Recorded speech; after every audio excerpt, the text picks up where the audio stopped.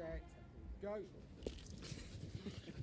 Working with the guys at Wasps, we were looking to see what their in-flight running was like.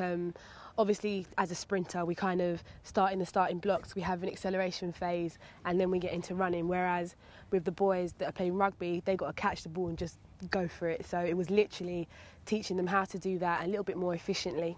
So we have a drill called max velocity that our coach kind of works with us on, and it's a really good drill to kind of get you up to speed and really work on making sure that you're getting your knees up and running as fast as you can quite efficiently. Working with Adam and Gemili on our sprinting technique and rugby speed. Being a rugby player, we do a lot of speed work, but not so much based on technique really, and the key aspects, and it's nice to hear from a proper sprinter, Olympic sprinter. And basically the main points that have come across is basically being a bit more relaxed and just really concentrating on relaxing the upper body. And if you relax the upper body, it affects your lower body as well. So by doing that, I actually felt like I was feeling really quick today. Any little tip you can take and it kind of just sticks with you will help in the game. It's just those small margins that you can take and kind of hopefully avoid getting tackled, which is always the aim. Sevens is literally a game of margins. There is more space, but there's obviously everything moves so much quicker. So it is you either put your head down and go for that try line, or if you're slightly off your running, then you'll get tackled into touch and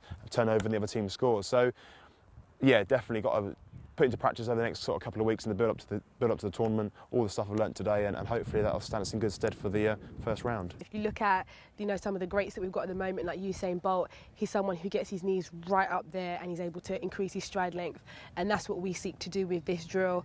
The higher you can get your knees up, the bigger your stride is, and obviously the bigger your stride is, the faster you're going to move down the track. So that's something that I think in rugby would work wonders, especially if you've got the ball underneath your arm and you're just going for it and just quite conscious of the fact that you're trying to make your strides as big as possible to get from one end to the other.